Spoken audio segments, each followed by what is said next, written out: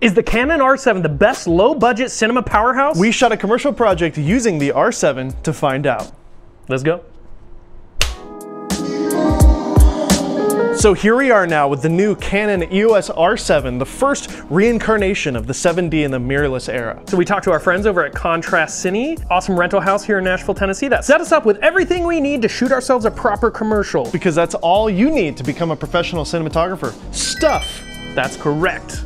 Dude, what about story? Shut up, Julian. Oh, that's so good. Good. We have a lot of thoughts about the Canon R7, but before we get to those thoughts, let's watch the commercial. All right, sit down. I'm gonna fill you in on a big secret.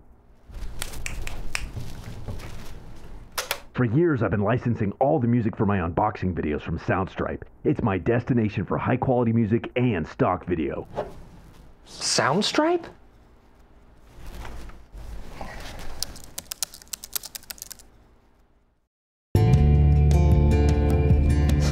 Hey, that's not half bad. Yeah, I can feel it down in my bones. Oh yeah, I feel it too. There it is.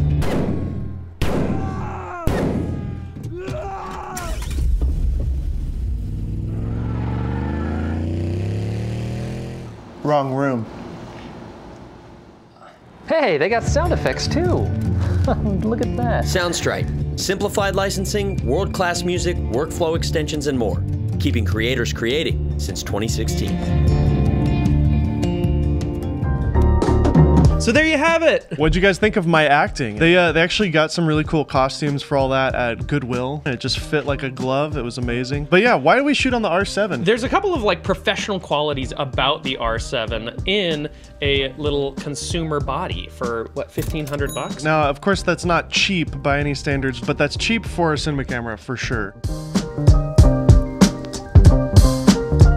So let's talk about a couple of the features that make this camera really favorable for shooting something like a commercial and why we decided to kind of take that step forward with this. This camera actually shoots in something called super fine mode, which is a 7K oversampling down res to 4K. So you get really, really clean images. We were actually really impressed with that. Yeah, and it's 4K 10-bit 422. In addition to that, it is a native RF mount, so that allowed us to convert to a PL mount lens, so we could actually shoot with cinematic lenses, in this case, Kawa anamorphics. By no means the proper way to use this camera, but that was kind of some of the fun of it. So we're a little spoiled because Chris actually owns and operates the C500 Mark II, which is what we're shooting on right now. That camera can shoot almost 6K raw. Can this do that, Chris? So not quite, but this camera can shoot in something called C-Log 3. It doesn't have quite as much dynamic range as raw settings like the C500, but that is still a professional log profile, which gives you kind of that flatter image that allows you to get as much information out of the footage that you possibly can. There's a couple of other things that we messed around with. This camera does have IBIS, which stands for in-body image stabilization. The sensor is essentially floating in the middle with little springs, and it stabilizes itself as you're moving the camera. I would not recommend using IBIS with an anamorphic lens because this camera was not designed for anamorphic at all. So the math on all that probably is going to be a little off. Right. But if you are using standard spherical cinema lenses with a PL adapter, you can manually punch in what focal length lens you're using, and then the IBIS will match whatever lens you're shooting on. In that case, then you can have a stabilized cinema lens. Then obviously if you're using EF lenses, it automatically is able to detect what lens is on it.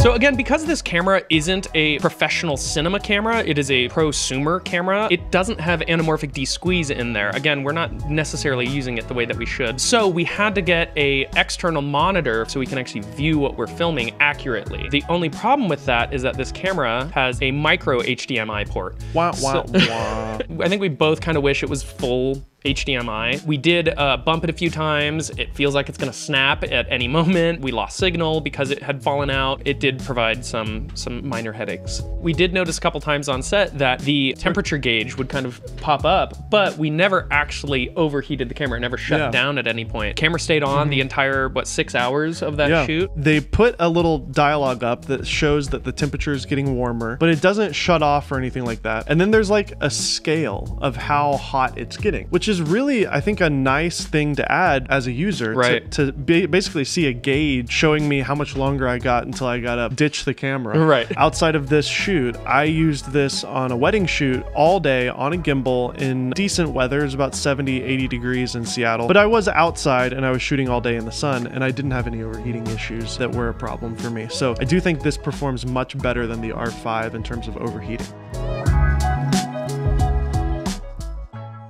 So we were shooting in a fairly low lit scenario, and it was intentional. It kind of had a moody kind of look to it. And we were both a little concerned about noise, and surprisingly, the image was fairly noise free. Yeah, especially again, considering that we had to push in so far on this footage because we shot anamorphic, we had to punch in quite a bit. You cannot really detect a ton of noise. There's definitely some in there, but like this is some fairly clean footage. I mean, I'm punched in here 400%. Even in here, it's like you'd expect to see some noise, but it's like the noise that's there is pretty soft. Doesn't feel very digital. Exactly, and I've seen quite a bit of digital looking noise on the R5, so this is looking good to me. And I think just generally, the skin tones look great. We're just slapping on a little C-Log LUT here in Resolve with just minor color tweaks, and it looks really good straight out of the box. And I think that's that, again, that 422 10-bit that's really working in our favor. The colors are all awesome. I mean, in this wide shot, I love the colors that you can see on the lamp over here, the window, the kind of color contrast that we're getting. I mean, I'm incredibly impressed with this camera, especially again for a $1,500 body. Yes, you couldn't get an image like that with the original 7D, that's for sure. Do we recommend this camera for filmmakers? I would never really say as an A camera. Even though we were using it as an A camera for this shoot, it was primarily for testing purposes. This is really almost the perfect B camera to my C70. The low light performs well, the resolution is great, the dynamic range is great. We obviously weren't even testing the autofocus in this test, but the autofocus is incredible on this. This is a wonderful little gimbal camera to pair with my C70. I think it was a great little video camera. I think it was really, really fun to shoot on. It's $1,500. Again, That's the yeah. thing. It's crazy. Like the R5 is also a great B camera to a cinema camera. That camera still costs like $2,500 or $3,000 depending on where you get it from. This is really a crazy price point for what you're getting. Yeah. If you like this video, you can learn more about the R7 in our dedicated gear review, where we go into all the different aspects of this camera, so you can decide if it's the best fit for your needs. Watch it right here. Should he pan over to Julian and he'd be like, but what about story? Oh, yeah. Shut up, Julian.